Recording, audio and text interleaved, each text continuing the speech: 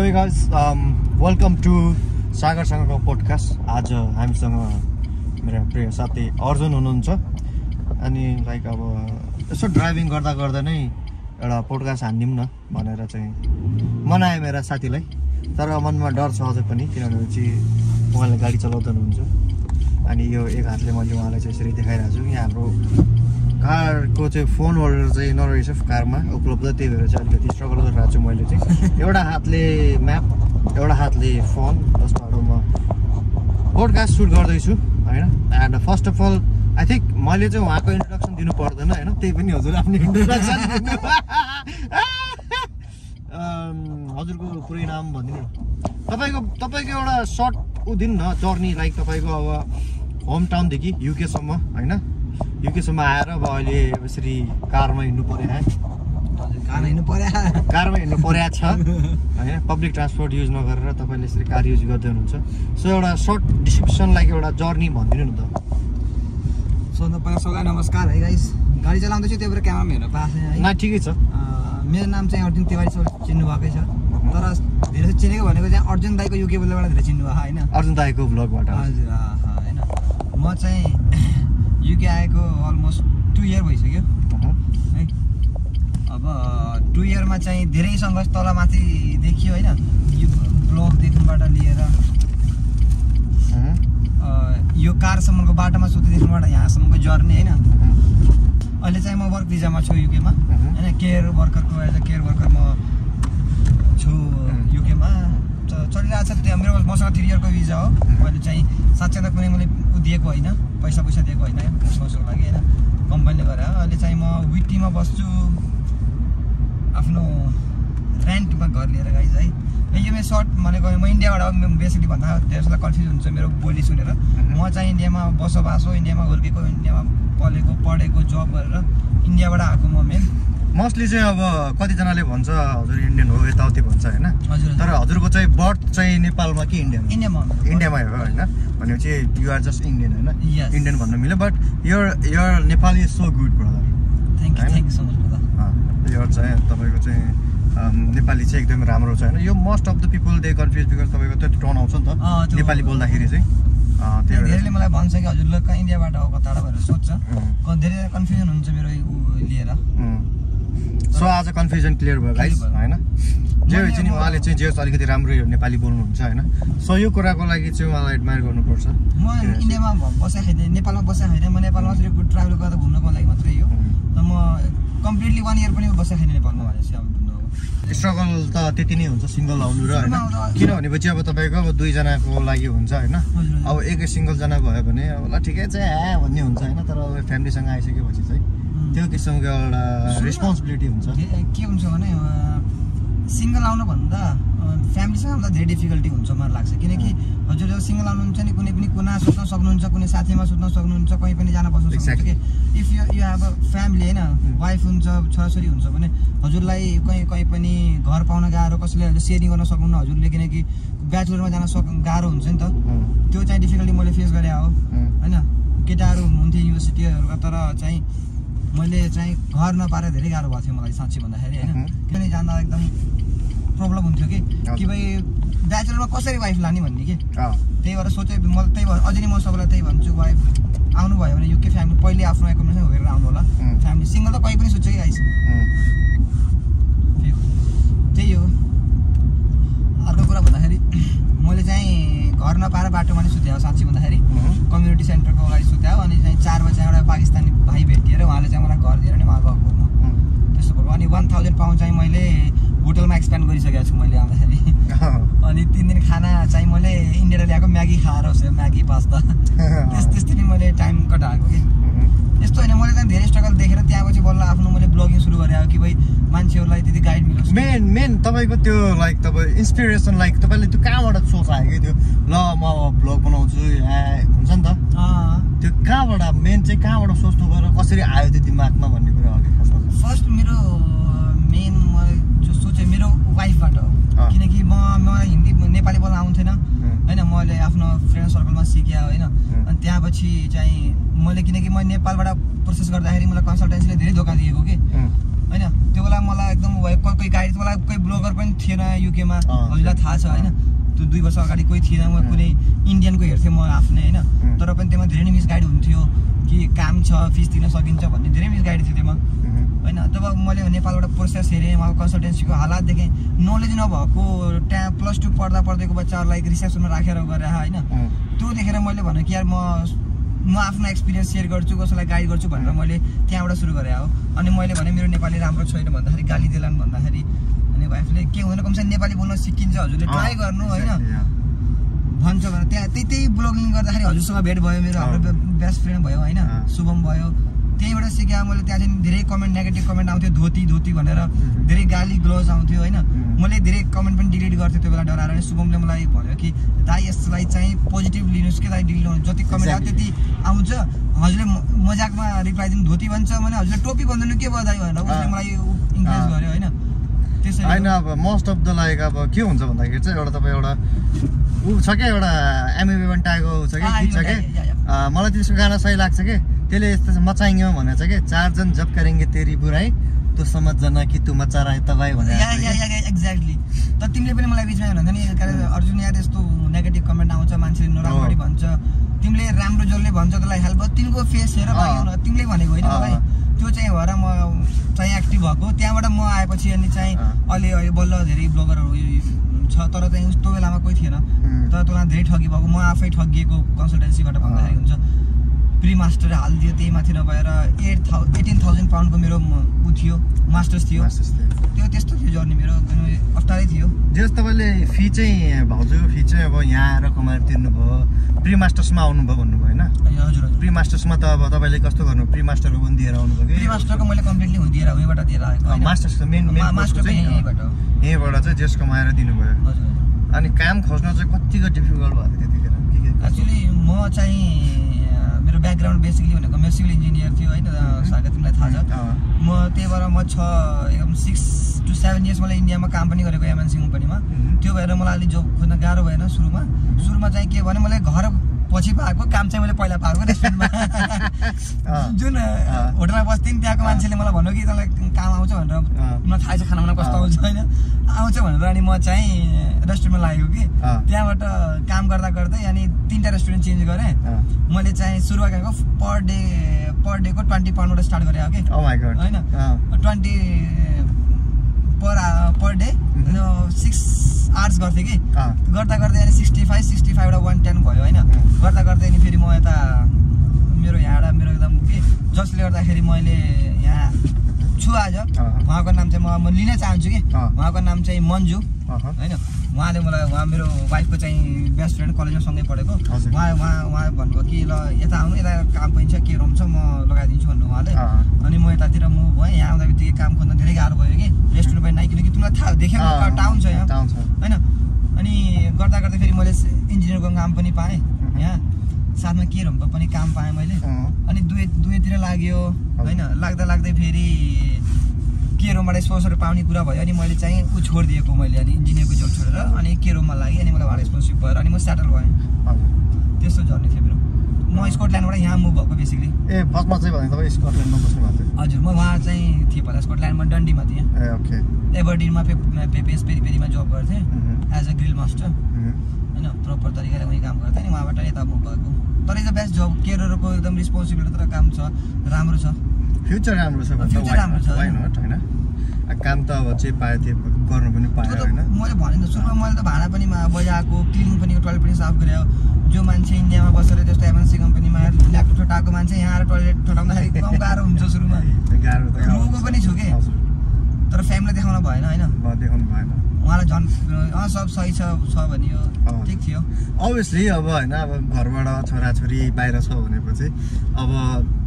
expectations चाहिँ नेपालको मान्छे इभन हामीहरू पनि नेपालमा हुँदाखेरि चाहिँ हाम्रो बाहिर हुँदाखेरि चाहिँ हामीहरूको एक्सपेक्टेसन नै त्यही हुन्छ नि त बाहिर चाहिँ पैसा कमाइरहेछ भन्ने हुन्छ होइन बट अब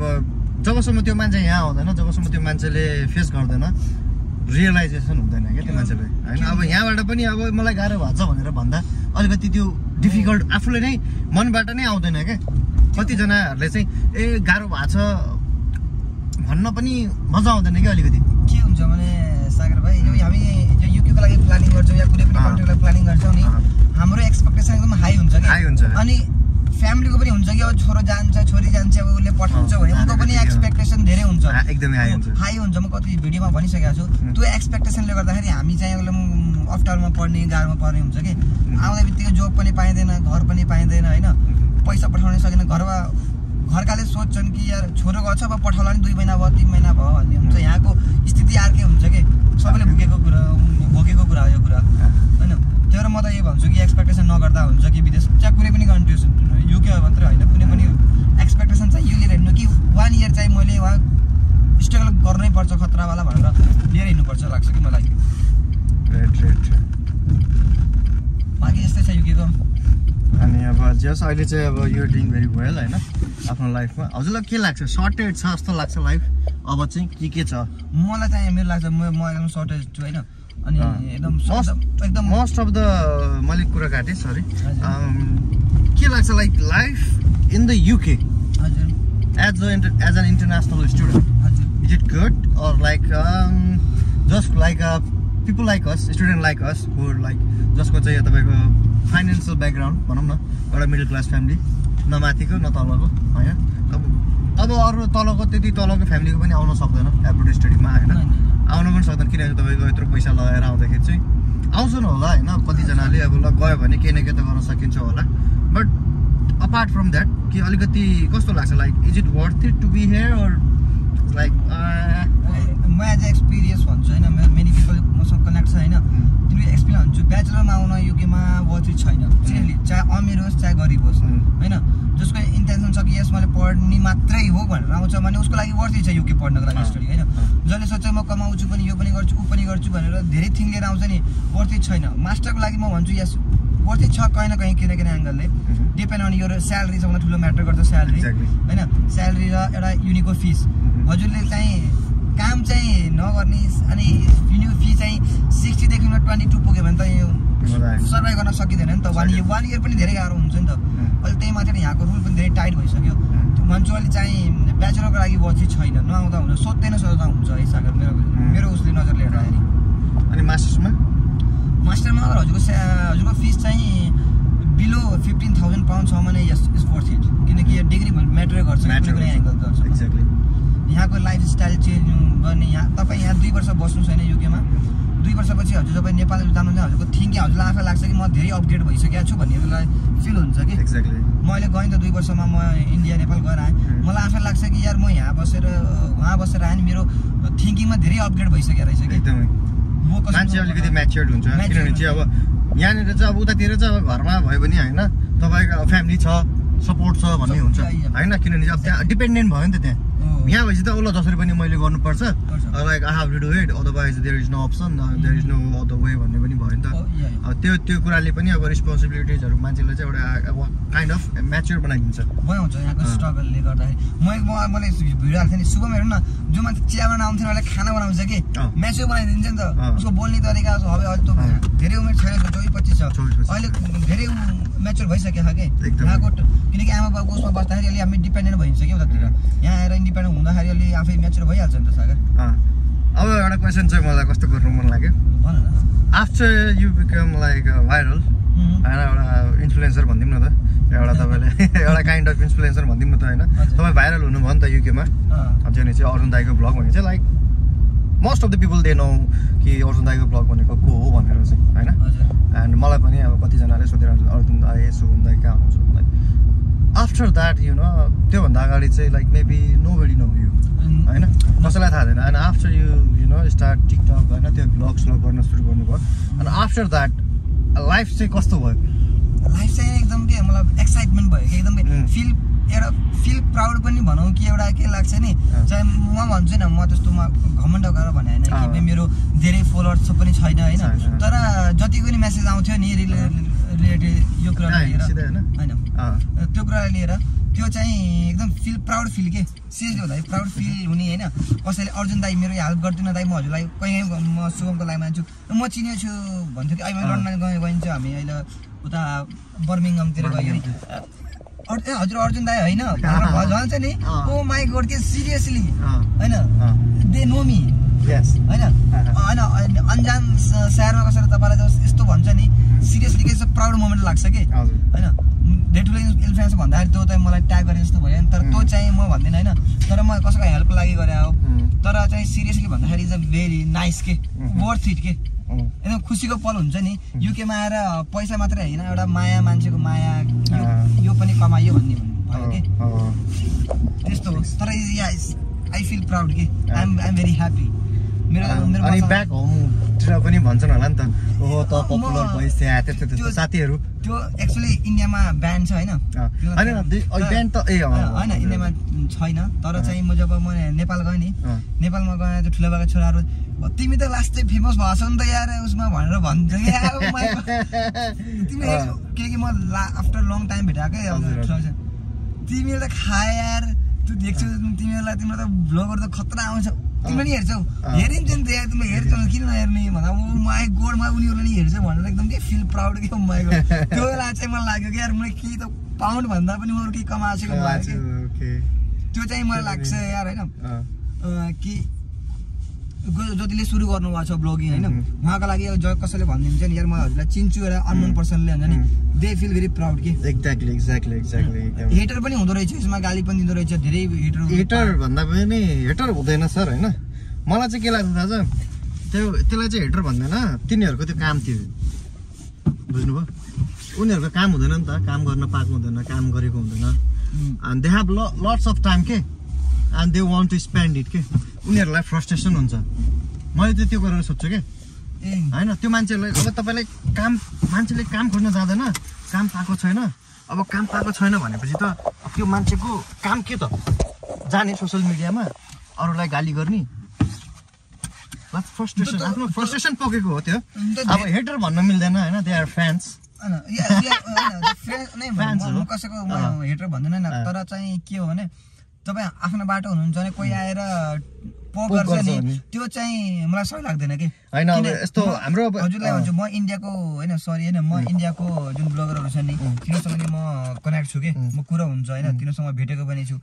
तिनीको एउटा ग्रुप छ क्या आपसमा सबै ब्लग कसैसँग रिस छैन सब भेट्ने कोल्याब गर्ने होइन भेटेर भिडियो पनि बनाउने ग्रो गर्ने तिनीहरू हुन्छ यहाँ त कि उनीहरूले एक दुसराको सपोर्ट पनि गर्छ तर यहाँ मैले के देखेँ भने अरू ऊ छ भने उसँग उसलाई फलो नगर्ने अनफलो गर्ने अनि फेक आइडी गएर पोक गर्ने होइन नचाहिँदो गाली दिने आमा बाबुलाई किन इन्भल्भ गर्ने कि उसमा इफ केही प्रब्लम छ भने फेस टु फेस आएर कुरा गर्दा हुन्छ होइन हाम्रो नम्बर दिन पनि मलाई केही गाह्रो नम्बर दिन दिन्छु होइन अगर मैले केही नराम्रो भनेको छु या केही नराम्रो भएको छ भने you can call me and message गर्दा हुन्छ यस्तो भयो उस्तो भयो तैले गर्दा के भयो भने maybe we all are human being होइन अब मेबी कहिले काहीँ काम भनेको ठाउँमा काम नलाग्न सक्छ किन अर्को सबैलाई भनेको हुन्छ नि त सबैलाई काम भनेको हुन्छ अब कसैले पाएको हुँदैन कसैले पाएको हुन्छ अब त्यसैमा अब तैँले भन्दा भएन हिजो राति मेन्सन गर्नुभएको थियो नि कि काम भने तैँले त त्यति पनि गर्न सकिनस् भनेर एन त्यहाँ के भन्यो भन्नुभएको थियो नि त त्यो अब यस्तो हो नि त जब 100 मेसेज आउँछ नि सबैलाई हेल्प गर्न सकिँदैन कि होइन मैले यस्तो होइन हेल्प धेरैलाई हेल्प गरेको छु कसैलाई हेल्प पनि भएको छ कसैको त्यो आउट अफ रेन्ज जान्छ कि हेल्प गर्न सकिँदैन त्यो कुरामा होइन त्योमा के आउँछ पहिला त मान्छे राम्रोसँग मिठेरी बोल्छ हामीले ट्राई त गर्यो त्यसलाई रेफरेन्स पनि दियो उसको सिभीले उसको क्वालिटीले गर्दाखेरि सिलेक्ट भएन भने हाम्रो मिस्टेक होइन नि रिस्पोन्स नगरेको बेला कुरो रिस्पोन्स गरियो उसलाई जबको लिङ्क पनि दियो रेफरेन्स पनि दियो सबै दियो उसको क्वालिटीले गर्दाखेरि उसको क्यापेबिलिटीले गर्दा जब पाएन पछि गएर तँ पनि गर्न सक्दैनस् के ठुलो पोलिटिक्स होइन लाइक नराम्रो शब्द बोलिदियो कि it's a very feel bad होइन पहिला चाहिँ मिठै बोल्ने त्यही मान्छे त्यस्तो हुँदाखेरि होइन गलत लाग्यो धेरै मान्छे पनि चाहिँ हेल्प गरेर कोसिस गरेँ तिनीको भएर तब पनि तिमीले फिल गरेका यस मैले एफर्ट त गरेँ भन्ने होइन होइन ठिकै छ होइन अब नेगेटिभ कुराहरूलाई चाहिँ कहिले पनि आफूले एज अ पोजिटिभ लिनुपर्छ होइन ठिकै छ मलाई लास्टमा एउटा भन्छ होइन युके आउँदै हुनुहुन्छ आइसक्नु भएछ भने होइन बी पोजिटिभ हुनु होइन कसैले हजुरलाई नराम्रो भन्छ भने त्यसलाई पोजिटिभ वेमा लिएर हिँड्नु कसैले गाली पनि गर्छ भने थ्याङ्क यू भनेर हिँड्नुहोस् होइन होइन त हजुरलाई केही फरक पर्दैन तर म भन्छु हजुर जति सक्नुहुन्छ नि कि जे पनि गर्नुहुन्छ नि लिगली भएर गर्नुहोस् अनि अर्को कुरा चाहिँ कसैमाथि पनि ब्लाइन्ड ट्रस्ट नगर्नु यो चाहे कोही सुक्यो अङ्कल आन्टी हजुरको आफ्नो भए पनि ब्लाइन्ड ट्रस्ट नगर्नु होला कसैको भरोसामा नआउनु होला आफ्नो भरोसामा आउनु होला कि मेरो उहाँ हुनुहुन्छ मेरो साथी हुनुहुन्छ उहाँ हुनुहुन्छ उहाँले गरिदिनुहुन्छ म जान्छु उहाँ गएर होला भनेर द्याट